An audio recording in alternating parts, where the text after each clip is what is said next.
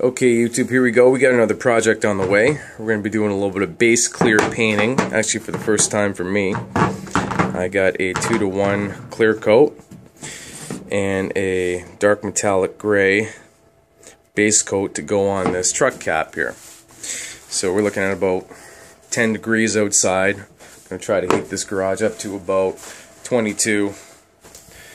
So we can paint it. Of course, we got all the supplies here, V8, everything you need.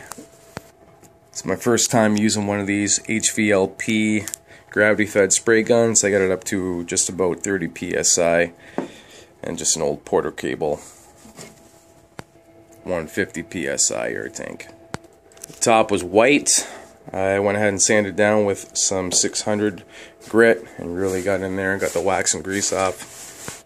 And that paint's pretty expensive, so, and it's white, it's not primed, so I'm going to use first coat of black just to try to save on the good paint.